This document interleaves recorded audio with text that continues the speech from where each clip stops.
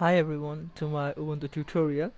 Now the first thing I should say is that if you're not watching this video, or you are having a problem in watching this video, switch to full screen mode, and you will get a better display.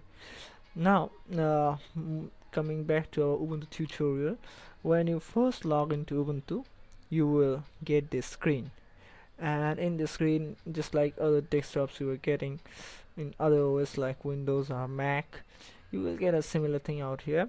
So people are generally interested in first the start button, but it has something similar to start, that is the application, and under this you will get some inbuilt softwares that are comes with the Ubuntu. And then there are some other menus you will also get. One is the system, which is very essential, which is something analogous to control panel in the Windows. And you will get places. It is something similar to your Explorer or Finder in the Mac.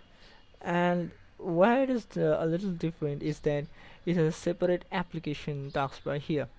Basically this taskbar, it doesn't exist for Windows. They generally merge this taskbar right here in the bottom here. So it is in Ubuntu, so it shows you that the current applications that you are using, and obviously you can minimize and maximize them. So this is how they're used, and this is the basic interface. And here you will get the time and other applets here, one for the battery, I'm using laptops, and then one for the volume control. And this part is little different or little new for Ubuntu. That is, this is the user control area, where the user he can perform his desired desired operations. So the user can shut down, you can log out. If you're a new user, you can configure the user such that he can only just log out, but he just can't shut down or restart. So these are the basic interface you're getting, and there are these menus. I will discuss about these menus and some other things in my later movies, so just get accustomed. And yes, if you're not getting these icons, obviously they weren't present at the first time, I have added them.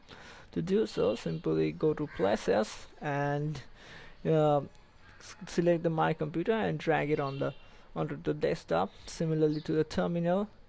From the accessories and the text editor, both of them just drag and drop on the desktop. And remember one thing, you right click on the window and this menu will come, and there you take the keep align button, so your desktop looks quite nice.